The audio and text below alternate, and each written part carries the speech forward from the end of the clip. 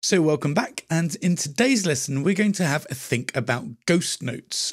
Now we've looked at a few patterns and have our head around a few concepts in building a rhythm, we need to look at some of the finer details. So let's have a look at what I mean by ghost notes to start with. Here is the famous Purdy shuffle.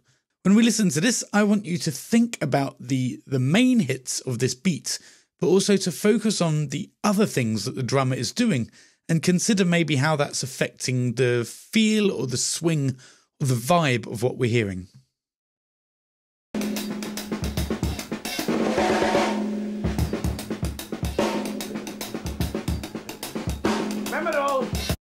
Particularly, let's think about the snare drum here and how that is being very, very busy in the composition, even though the main strikes are quite few and far between.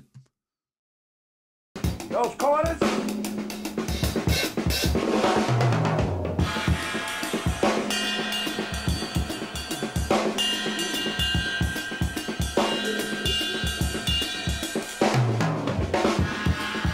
Cool. Here's a electronic track, Mr. Bill and Killsmith, and let's listen to the sound design here, because in the world of electronic music, ghost notes aren't necessarily part of the drum kit, but often have the same effect. So in this clip, you're going to hear a few, kind of percussive, quick micro rhythms that add to the overall picture and swing of the piece.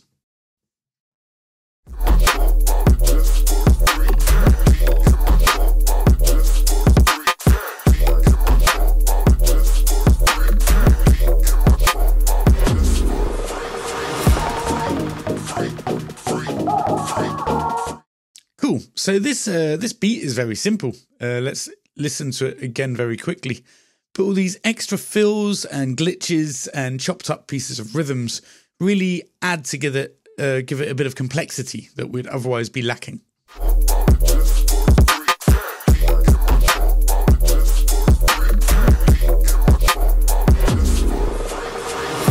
Right, back to the drawing board. I'm going to get something very simple, an 808 kit. And we're going to make a very, very simple rhythm.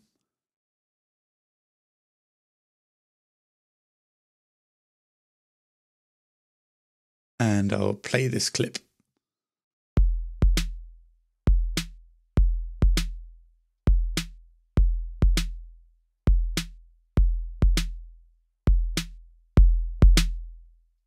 Okay, so there are many ways we might approach this, and I want to start with a very, very simple idea that's probably quite obvious, which is to use the velocity of MIDI notes to differentiate between a main accent, like everything we're hearing here, and a ghost note. So I'm going to use my pen and draw in a few notes here, select them and make them very quiet using the velocity value. Do that again over here, and maybe we'll do that to the bass drums as well. Maybe we've gone a bit overboard.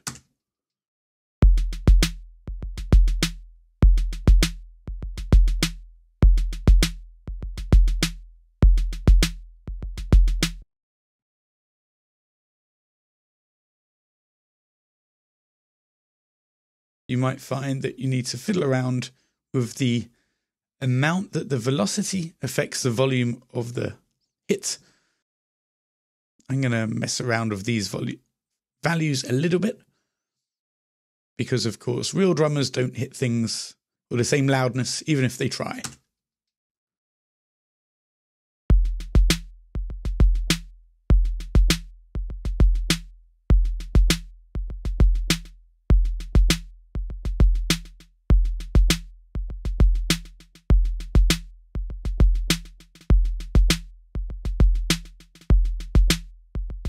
Do something very small or very quick.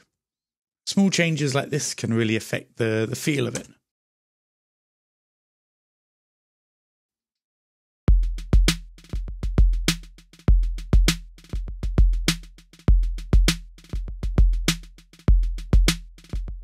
Cool. If we quickly go back to Purdy, some of the, let's listen to the snares a little bit.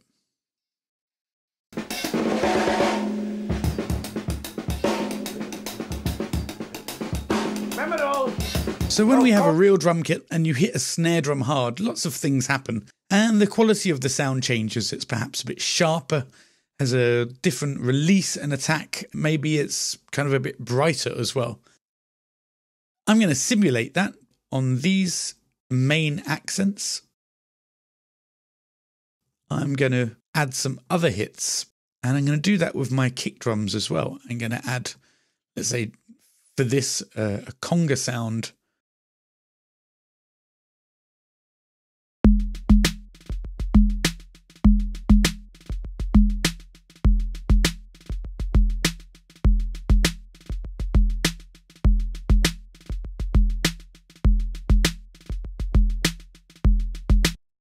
So you can see here how we've quickly built up a rhythm to be, let's say, a little bit more complex and multi-dimensional than the simple backbeat we programmed originally.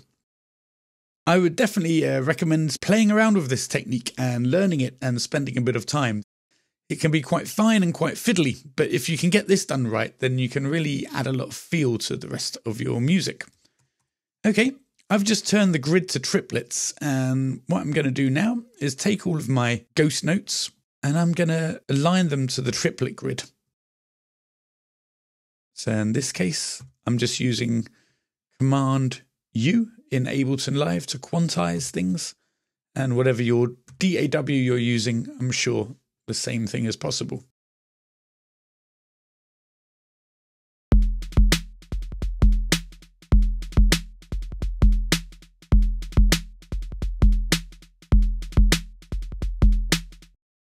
So that was your first idea. I'm just going to make our backbeat again from scratch. Something I'd like to also point out in this lesson that I encourage you to play with is that we often think of delay or echo as an effect or something we can use to create a certain sense of space or otherwise. We shouldn't underestimate how we can use it as a rhythmic tool. I'm adding a delay to my loop. Here's the drum loop on its own again. So I'm going to add a delay to it. I'm going to make it quite short and only use a bit of it, the wet value being how much we hear the delay. Not much feedback either.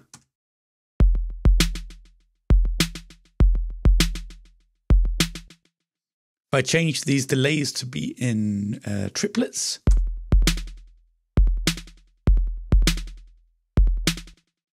we get a different feel.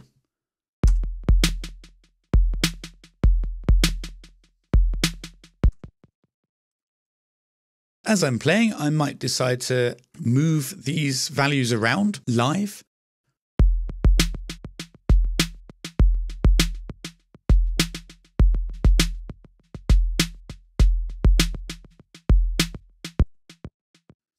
As you hear, this kind of goes some way to simulate a real drummer.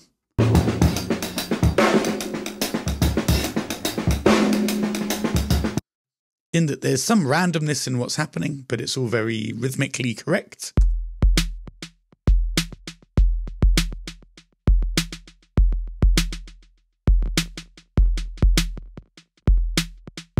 We might also work off of the grid and create less synchronized swing and grooves.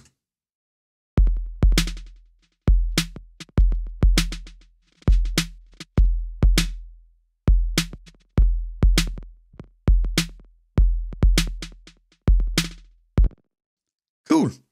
So, ghost notes. How do we define this between a fill or any other kind of variation? Well, it depends how you look at it and what else is happening in your arrangement. So, I'll see you next time.